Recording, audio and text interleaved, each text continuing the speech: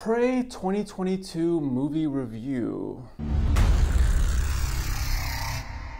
Hey, what's up guys, it's Josh here. Today I want to do a little movie review on a movie called Prey from 2022. Now, very few people have actually heard about this movie. It is in the Predator realm, but it almost seems like it's not even advertised that way.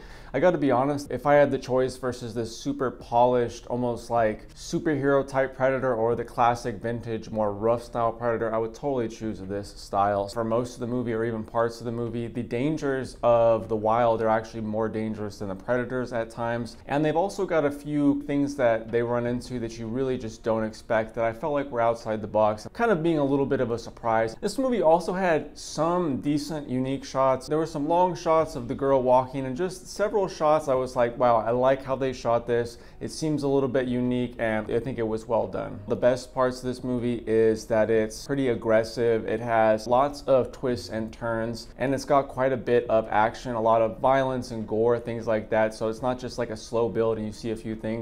It does have a lot of action throughout and also is pretty tame. I do have a lot of little slight things that I didn't like about this movie, but overall I think it was really good. The one that I don't hear people talking about is that the Predator seems almost invincible up until the last point. I remember Predator being kind of like a superhuman, like he could probably take a little bit more damage than a human, but you're not just gonna stab him a bunch of times in the arm and like his arm just works, you know what I mean? He's not like immortal. He doesn't just heal himself up. I mean, all the way up until the end, he's just pretty much immortal. I mean, you could stab him as many times as you want. You could shoot him as many times as you want. He just keeps coming, he keeps coming. And they even have one point where he's kind of healing up, like he has this serum after he just got hit so many times. But to me, it doesn't make sense because even later on, he just takes damage and damage and damage and damage. It's hard for me to believe. Maybe the Predators had like a healing aspect to them that I don't remember, or they could take this amount of damage. But I remember the Predator being more smart. He's stealth, he's got really good weapons that are just going to take you out, but if you happen to stab him a few times, it's not like he could just take 100 stabs, and I feel like he kind of is that way up until the last scene. I really like the idea of the classic Predators here, but to me it kind of makes no sense why he's using bows. Okay, we have Native Americans, so they have bows and arrows, so the Predator has bows and arrows too.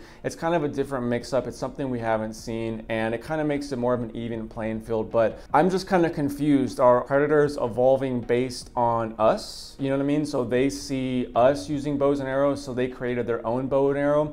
But then why does he have like a heat sinker? So he could create heat-sinking bows, but he can't figure out how to make a gun or things like that. He's got like this super high-tech mask thing. And then he also has the classic bomb thing that he could just throw down, and it's pretty much, it's not as crazy as the normal Predator bomb, but it seems pretty high-tech and pretty crazy.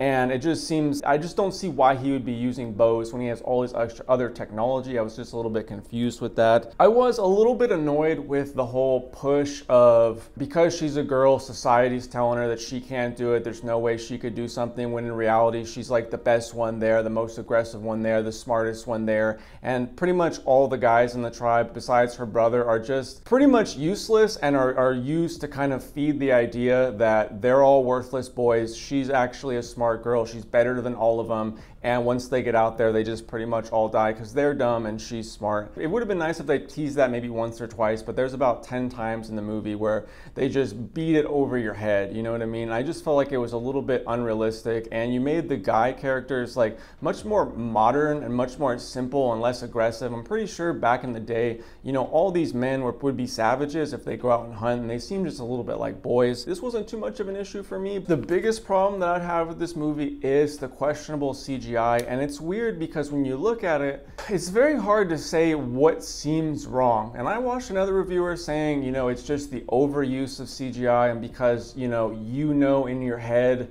that it can't be real, it's hard to buy into it. I don't think it's that. I think it's the quality of the CGI. And I'm not talking badly on them. I mean, they had to do tons and tons and tons of CGI work, but everything seemed way too perfect in this movie. There's a point where a Predator is fighting a bear, ends up defeating the bear. It's not too much of a spoiler, but he ends up defeating the bear. I have to describe that to say the story. And I was wanting to show my friend this movie because I thought it was good. He's a vegan. He hates watching animals get killed on camera. And I was like, oh, I forgot to like give you the warning. He laughs like, dude, it was the most CGI thing. Like, I wasn't even invested in it. I mean, I consider lots of CGI really top tier. When I watch the Avengers, it's almost like I've never seen superpowers like that, but I could almost believe that all that's going on. The CGI here was rough. Again, it's hard to pick out. It just seems a little too perfect. Like, if you were to throw somebody at like 100 miles an hour, there's all this rebalancing and smashing they would do and all this stuff that would happen, right? But it almost seems like in this movie, if they go quick, it's like they're like a cartoon. They go bloop, bloop, bloop, bloop. Everything is just too easy and too perfect, and they needed to do a little bit more of like the environment getting destroyed because of it. I think that's just my opinion, but the CGI just wasn't that good. That's the biggest problem with this movie. But overall, guys, I would give this an 8 out of 10. I really did enjoy it,